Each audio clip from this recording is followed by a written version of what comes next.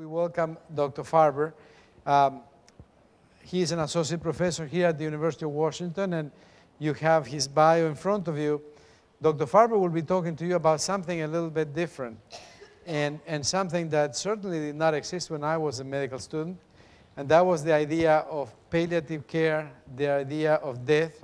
Everything in medicine, when I was a medical student, seemed to be related to curing diseases or to try to do that. We never paid much attention to prevention, and we never paid much attention to the end of life. We sort of tried to take that away from our minds. And he concentrates on that. He runs medical student programs on the issue of palliative care and issues related to death. And the one thing he has that no other speaker that has talked to you today, any time in MediMed has, is that 100% of us are going to be sort of patients of his expertise. You're stealing my lines. Mine? Yeah, you're stealing my Oh, line. that one. I didn't know that was your line. I just thought. Another person's going to get assaulting you here. All in a right. minute. Okay, all right. Well, I really appreciate the opportunity to speak with you today. I will try to also give plenty of time for questions, and we'll actually try to engage you a little bit during the conversation. I'm here to tell you that we've been doing studies on mortality here at the University of Washington. How many people here are voting and are planning on immortality? Okay. Well, you might be planning on it, but the odds are pretty slim on that one. At some point, we'll all discuss, either for ourselves or people we love, about the end of life. And I'm going to spend some time approaching that and seeing how we might do that in a way that might be more humane and more effective. But before I do that, I'd like to set a little bit of a context. And the first thing is, most of what I share with you today is a combination of research, actually going out and talking to clinicians, patients, and families, but even more, what I've learned from the greatest teachers I've had in medicine, and those are the patients and families that I've had the privilege to serve. And I expect tonight that I will continue to learn from you, and hopefully I'll be also able to share something that'll be of value to you. Followed in what I'm going to share tonight by master clinicians, people like Dr. Hirsch and Dr. Pellegrini, who I've learned from, but not just doctors, nurses, social workers, chaplains, and other professionals who I've had the privilege to work with. The other thing I just want to emphasize is that this is an area which we are beginning to develop programs to teach healthcare professionals, not just doctors, but nurses and social workers. And that there are programs both in the for medical students, for residents in this area, and that I have the privilege of being part of a chronic care clerkship that will start this July, where I'm the content expert for palliative care. There's a palliative care consult service that will become active in the medical center in July. There are a lot of things to help both with service and education that we're really dedicated to. Now, as we go forward here, I'd like to share a quote from the Institute of Medicine. This is a very prestigious group. And they did a study, a report on approaching death in 1997. And one of their conclusions is that people in this country have not learned how to talk realistically and comfortably about the end of life. So we're going to see if we can do that in the next half hour or 40 minutes. You let me know at the end how it goes. I'm going to frame this with a real case, a case that I was involved in, and I want you to, first I'll discuss this, we'll come back to this case later. Just imagine a 56-year-old professional woman with a past history 3 years ago of being diagnosed with ovarian cancer at stage 4, which to define would be all over her internal abdomen. She had very arduous and aggressive treatment 3 years ago with radiation therapy, surgery, and chemotherapy, and had a miraculous response and had a sustained, excellent remission. 2 weeks prior to coming to see me, she went to her family doctor for a routine exam and was found to have a recurrence, even though she felt very well. She went to see her gynecologist and oncologist, discussed at length what she might do at this point, and decided that she would like to talk with a palliative care doctor about all the options that she had. In particular, wanted to explore, from my perspective, what value for her would an experimental therapy that was being offered at Fred Hutchinson Cancer Center, a type of bone marrow transplant. So just keep all that in your mind as I go forward. So one of the big challenges is if you imagine you were Jane coming to see me, or you are someone with a serious illness that we don't have very many good treatments for, anyone you might imagine from your experience. The first question that comes to my mind is, how do I know that it's appropriate to talk about the fact that you might die from this, and we should be talking not only about curative treatments, but about palliative treatments that might help you live your life in a different way? How do I know that that's appropriate? What kind of trigger, what kind of benchmark do I need so I know that this is a discussion that probably we should consider having? I'll just tell you, if you look at the research, for most doctors, the benchmark, the criteria to have this discussion is when they're sure that curative therapies won't work anymore. Anybody familiar with the literature of how good doctors are at predicting who's going to die when? We're not very good at that, but we get really good at it when you're almost dead. So the literature would show that if you wait for your doctor to bring up the subject, if you have a doctor who practices at the usual standard of practice, you have days or at most a very few weeks to live before we would ever have this kind of discussion. Now, us palliative care type doctors think that that's too late. So one alternative definition, which I would throw out to you and you might think about, would be, well, here's what we try to teach the medical students and residents.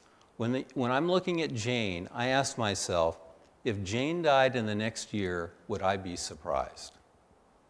And the answer is no. Jane has a very difficult illness, and of the treatments she has to choose from, the burdens of those treatments actually could cause her death. The bone marrow transplant in particular, if she survives it, might give her a miraculous remission, but if she doesn't survive it, and there's a significant chance she won't, she could die from the treatment itself. So I wouldn't be surprised. So if I wouldn't be surprised if she died, we should talk about what that would be like and how she would like it to happen. That would be a palliative care perspective. That would move, in the trajectory of illness, move us from the very end to somewhere where whenever death is a realistic possibility, we should talk about it. We should move it to months. You know, you're not going to talk about it. You know, when Earl was diagnosed with diabetes at age 6, probably that would not have been an appropriate discussion. But as Earl gets older, we'll see when we should talk about it. Okay, and then there's another point. If we agree it should be talked about, how do you do that without scaring the bejesus out of everybody in the room? Or overwhelming people so that it's not safe to talk about. So now what I want you to do is imagine that you're Jane, or you with someone you love or care about who's seriously ill, and I'm going to share with you what we try to teach the students. And this is, again, based on research as well as experience, but this is based on strong research. And the first thing we need to do is set a context. So, hi, I'm Dr. Farber, Stu Farber. What's your name? How do you want me to address you? What would be respectful? And you can call me Dr. Farber, Stu, anything that's socially acceptable. And you know what?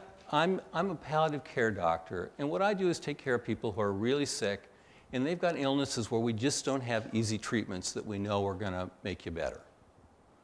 And what I've learned taking care of patients and families just like you is probably the most important question in your mind right now is, what's good medical care for Jane? And what I've learned, and I want to tell you, I did not learn this in medical school, is that any treatment we can offer you that helps you live a life that makes sense to you, that gives you value, that relieves your suffering, that helps you be who you need to be or want to be or have to be to live in this situation, that's good medical treatment, and we should keep doing it. On the other hand, any medical treatment that causes you to live a life that doesn't make sense to you, that increases your suffering, that causes you to be somebody or something you don't want to be, we should talk about that treatment and see whether or not we should continue it. You're not going through this alone. You've got family, And as they go through this with you, whatever is going on needs to make sense to them. So that creates a problem for us doctor types, because normally, how do we know as doctors or nurses that what we're doing is good treatment? Well, we have to have some kind of objective measure. So we'll do a test, a blood test, a biopsy, an x-ray, a scan. I'll do some measure of function. I'll examine you. And if you're better, then the treatment's good. If you're not better, the treatment isn't as good as we'd like. As far as I know, and I know there's a giant hole in the ground there at the end of Pacific and University where we're going to do a lot of genetic testing, but even after that building's built, as far as I know, we don't have an x-ray, a scan, or a test that tells us whether or not the treatments we're giving you help you live a life that makes sense to you. So, what I'd like to do is invite you and whoever in your family is going to go through this with you to have a conversation. And in that conversation, we need to explore how you see your situation and what's important to you, so we can figure out what will be good medical care for you. Because as a palliative care doctor, I'm an expert at taking care of people who are really sick. And I know all kinds of treatments for whatever Jane might be going through. But until I know what you and your family's goals and values are, I don't know if the treatments I'm going to suggest help you live the life you want to live or are going to add to your burden of suffering and misery. Because you and your family are experts. You're experts at being you and living the life you want to live. And until I know your expertise, I'm handicapped in terms of trying to help you have the kind of medical care you need to live the life that makes sense to you. So, I'm going to ask you a lot of questions that doctors don't usually ask. Is that okay? I could retranslate that. I was teaching a course with a social worker who was an African American, and he said in his community, when you ask these kind of questions, you basically say, you know, I'm going to get into your business. Is that okay or not? But on the other hand, how many people do you go, you've never met before, they ask you a bunch of questions, and they say, okay, I want you to take all your clothes off, I'll be back in a minute. You know, doctors get away with a lot. There's a couple other professions, but they're probably not in the medical. We're not teaching them here at the University of Washington anyway. So the kind of questions I would ask Jane, the first one I'd ask is, what's your understanding of your situation? Now notice I didn't say, what is your illness, or what do you think your illness is? I'm saying, well, how do you see your situation? Because most patients, there's a few that would say, I have stage 4 ovarian cancer, I've looked at the genetic studies of my tumor, and I've looked at the scan, and I think that I've read on the NIH website that this treatment would be A few do that. Most of those are doctors. Most patients would describe, you know, I'm in a tough battle. I went through this 3 years ago. I'm really frightened. I don't know what's the right thing to do. And I just really would like some help in making that decision. That might be how they see their situation. Or they might say, I don't want to burden my family. They might say, who knows what. But they'll describe it from their perspective. And it's very important that I know that, what their perspective is. And if they use words like the cancer, it, my cancer, big difference in terms of how they see their situation. And then I ask, well, what's important to you right now that we want to discuss and I need to know? And it might be about very medical, technical questions, or it might be, I don't want to burden my family, I don't want to spend my entire life savings on a chronic illness. Anybody here familiar with what the economic impact is of having a chronic debilitating illness on people's finances? 1/3 of people spend their entire life savings before they die. Or it might be, my husband has Alzheimer's disease, and if I'm not there to take care of him, my kids are going to put him in a nursing home, and I can't, that's just not right. I don't want that to happen. So I'll do whatever it takes. I don't care what it is. And it's not the disease they're living, it's for their husband they're living their life, not for themselves that they're going through this. So knowing what's important from the patient's point of view is very, very essential. Another question I'd ask Jane is, well, what are your past experiences with serious illness? Most of us that are getting older, and unfortunately I feel like, I don't necessarily feel that way, but actually I am in that category, have taken care of others that we love or care about that have died. And in those experiences, we've learned many things, and we've learned things about what we would like for ourselves or what we wouldn't like for ourselves. And if I don't know what those things are, again, I'm at a handicap. Plus, that's how Jane is seeing her experience. She's seeing it through what her experience is, and not knowing that really makes it difficult for me to help her, both medically and in helping her make decisions.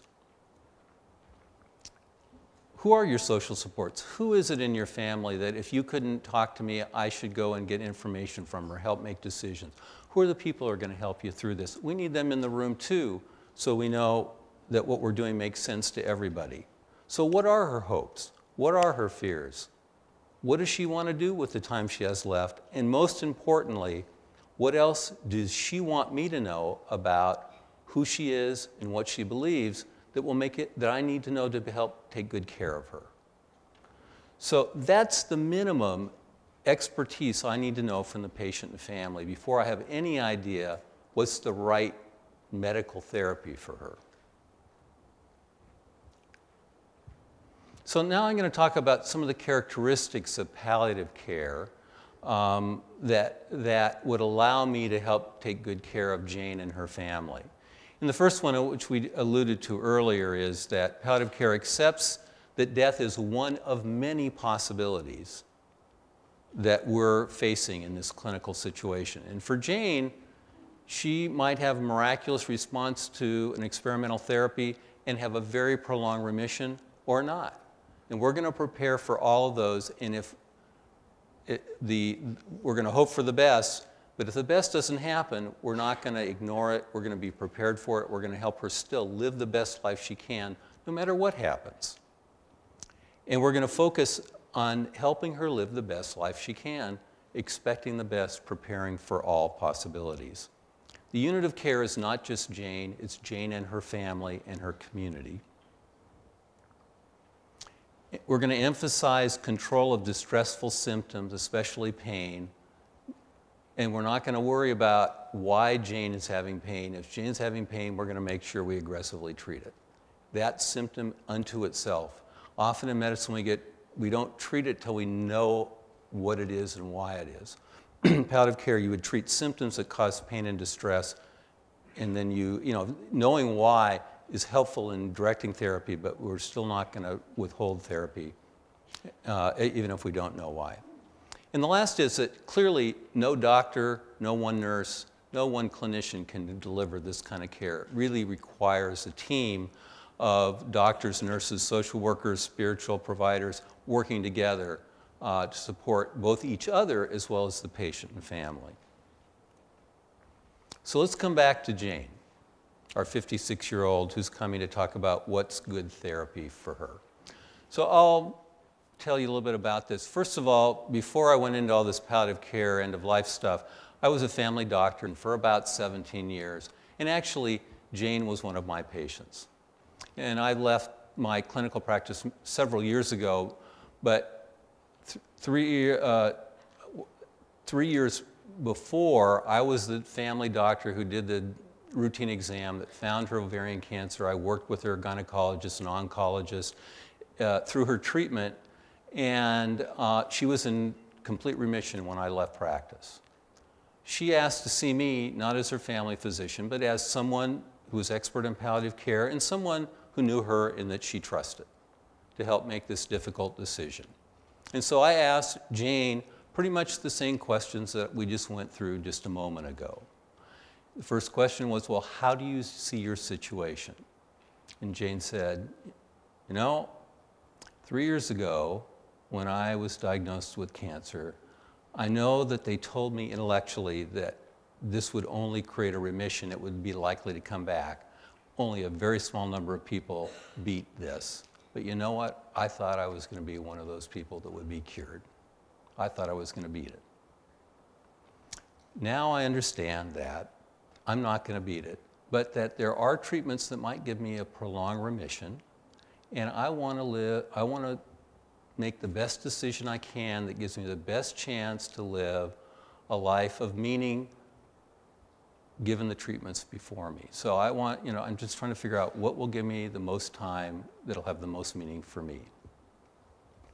And I'd like you to help me do that. I said, and I'd be happy to help you do that. But before I do, I need to know more. You're talking about living a meaningful life. Well, what exactly is it that you want to do with this time? How do you see that? And Jane lived a wonderful life. She's a great person, and she described a lot of very important, meaningful things in her life. She had a husband that she'd been married to for many years, over 30 years. She had a rich profession, a rich community. But as I listened to her answer that question, it became very clear there was one thing that was really important to her, and that was her 22-year-old daughter. She had a very important relationship with her, and she had a lot of things she wanted to provide her daughter, and she wasn't ready to let go of that yet. So her 22-year-old daughter was going to be graduating from college on the East Coast, coming back to this part of the country for her first job. So she wanted to be there to share with her daughter what it was like to start your professional life and how she could help her in that growth and that development for her daughter and share that with her. And her daughter had a pretty strong relationship with her boyfriend. Wasn't sure if that was the relationship, but whenever that time came when she got married, she wanted to be for that, to share that. And then you can imagine, like all of us types about this age, she's hoping that her daughter would get married and have grandchildren. That would be also a wonderful thing. And that was a whole nother area. What became very clear is that she became alive as she described this as what she wanted to do was leave a legacy of love and care and wisdom. Us old folks think that we, over the years, have distilled a lot of wisdom for you young people here. And my son, I've gotten a lot smarter now that my son's moved away from home than I was when he was at home, from his point of view anyway. But that was what was really important to her. So I listened to all that. We went through the other questions. And I said to Jane, well, you know, what's clear to me is that no matter what treatment you choose, what's really the most important thing for you is to leave a legacy for your daughter. And so what I'd suggest, and what I've learned from working with other patients and families and professionals in your situation is, you ought to record whatever it is you want your daughter to know. You can do that, you can write her letters, you can do a videotape, you can do an audio tape, you can, whatever creative way. But the worst that'll happen is if you do that, is that the treatment doesn't work, your daughter will have this living legacy. And that when she's 22, 28, 32, 40, she'll read these same words, but as she grows and matures in relationship to that legacy, they'll take on deeper meaning. That's the worst that can happen. The best that can happen is you'll have a great response to treatment, and you'll have that stuff written down, and you'll be there yourself to share that with your daughter. So that's my first advice. Now my second advice is, having listened to what you said, having talked to your gynecologist, having talked to your oncologist, having talked with the doctor at Fred Hutchinson, and having gone on the internet and having known your case from the beginning, is that weighing all these options, you ought to strongly consider this high-tech experimental therapy because it has a really good chance of giving you the prolonged remission that you want. The more conventional therapy is going to be, you know what that's like, you've already been through it, and it's not likely to give you a prolonged remission. You had 3 years last time, it'll give you a lot less when you go through it again, but it will prolong your life. And we parted, and I didn't hear much from Jane until you get these notes that come across from the oncologist or other consulting physicians, and I did know that she went and had the experimental treatment, and I also knew that she did very well with that experimental treatment and got out of the hospital and went home, and then I didn't hear much more until about 9 months later when I got a call from her oncologist. He said, Stu, I should have called you sooner, I'm really sorry, you're going to kill me, but Jane isn't doing very well. She had a significant recurrence of her cancer a couple months ago. We tried the standard treatment. It was very toxic. She doesn't want to do it anymore. And she's just gone on hospice. So I said, well, I'm not going to kill you, but I wish you would have let me know this sooner, but that's okay. So I actually called Jane, and we talked on the phone, and I asked if I could visit her. And she said she'd be delighted. So she actually lived not far from my own home. I went to her house, knocked on the door. And what again, her family wasn't there for whatever reason when I went to see her. And she clearly looked quite ill, but quite at peace, quite comfortable in her own home. And we sat down to have tea. And as we visited and talked about how things were going, she turned to me, and I will tell you, this is where I learned something from patients that I never could have imagined. And in fact, learned something that affected me more profoundly than I would know it, and prepared me for more than I would ever have known at the time. But she said to me, well, Dr. Farber, I want to thank you. So I said, well, I appreciate that, but exactly what are you thanking me for? And she said, I'm thanking you because you prepared me for this moment. You prepared me to really understand how I want to live my life, given the situation I'm in. And I thank you for that. And I've decided that I'm not going to have more medical treatment in the standard sense to prolong my life, even though that might add some weeks or months. I'm really going to focus on being with my family, especially my daughter, who's taken a leave of absence from work. I've written her all those letters. I now will be able to really talk about them with her in this time. I think this is going to be a very meaningful time. Also, my symptoms seem to be well managed. I'm not in pain. And the team, the hospice team in this case, is supporting my family, so I know that they're going to be supported not only through this experience, but they're going to get bereavement after this, my life is over. Thank you very much. So I appreciated that. I certainly learned the kind of courage and the kind of conviction it takes to live life on your own terms. It's pretty hard to turn down medical treatment that might extend your life, even if it's only for a short time. And I left, not realizing at that time how much she had taught me. And now I'll flip forward. I was asked to give this talk, in January. And at that time, my mother, who was 87, we had brought her home to our home 8 months earlier to live with us because she was not dying, but clearly coming towards the end of her life. And actually, she died 2 weeks ago, which sort of interrupted preparing for this talk a little bit at the time. But I really fell back on what I had learned from Jane as I and my wife and my family and community rallied around to figure out how would we, together with my mother, live the best life we could.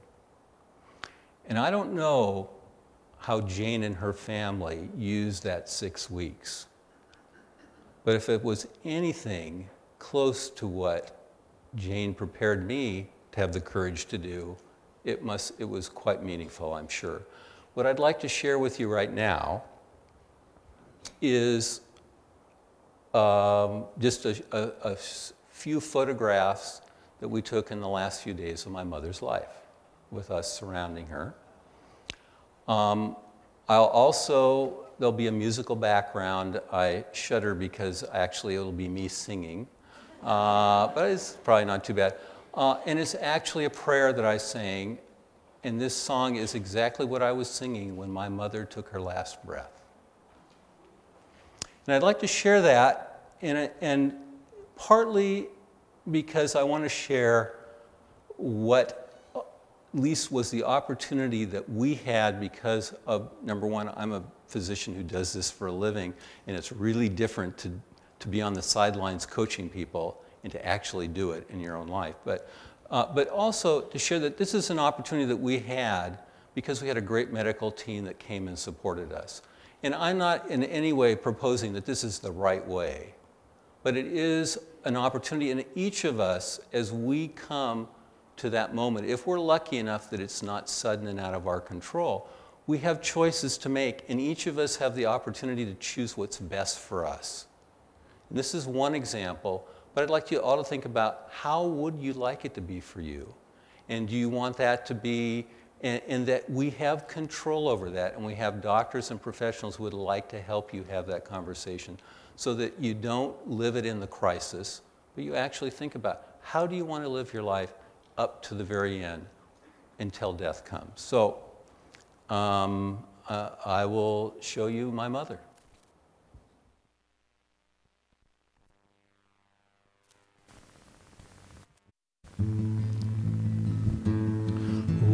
say shalom bimruman.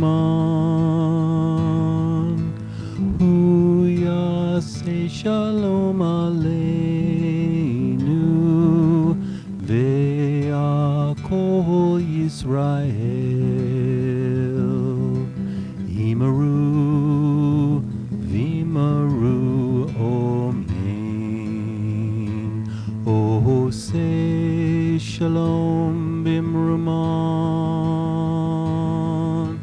Huya say shalom aleinu. Ve'akol Yisrael. Imaru, vimaru, amen. Yahaseh shalom, Yahaseh shalom, shalom aleinu v'yakol Yisrael. Yahaseh shalom, Yahaseh shalom, shalom aleinu v'yakol Yisrael. Yahaseh shalom, Yahaseh shalom, shalom aleinu v'yakol Yisrael. Yahaseh shalom, Yahaseh shalom, shalom aleinu v'yakol Yisrael. Yahaseh shalom, Yahaseh shalom, shalom aleinu v'yakol Yisrael.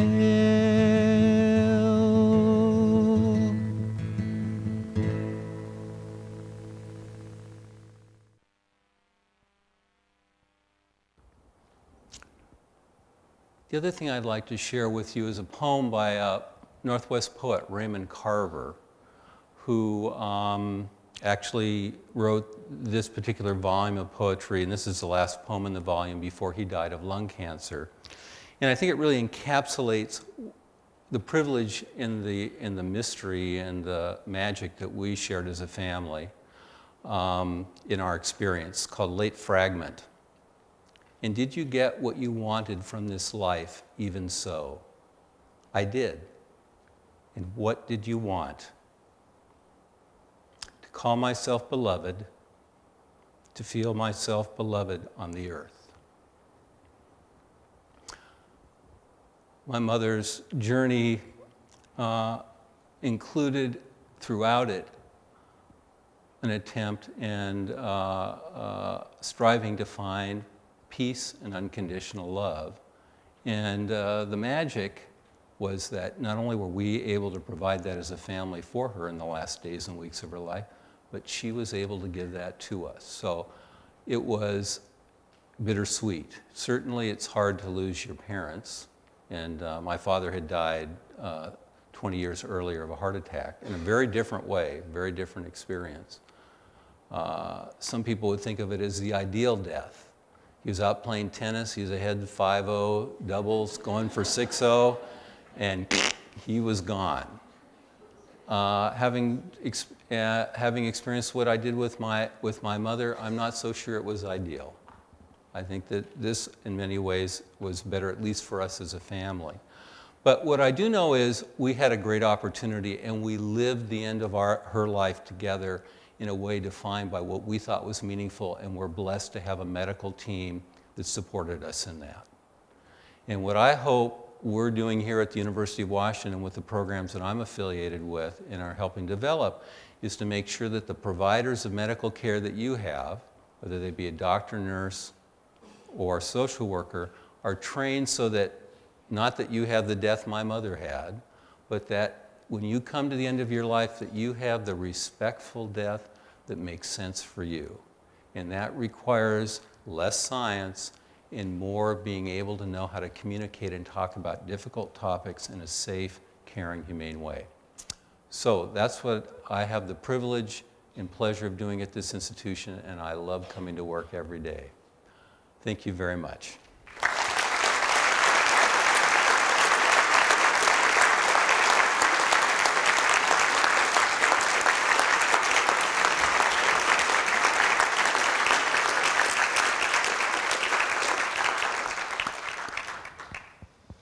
there are any questions, I would love to answer them or hear from you what you have to say. First, I'd like to thank you very much for sharing what you did with us. Our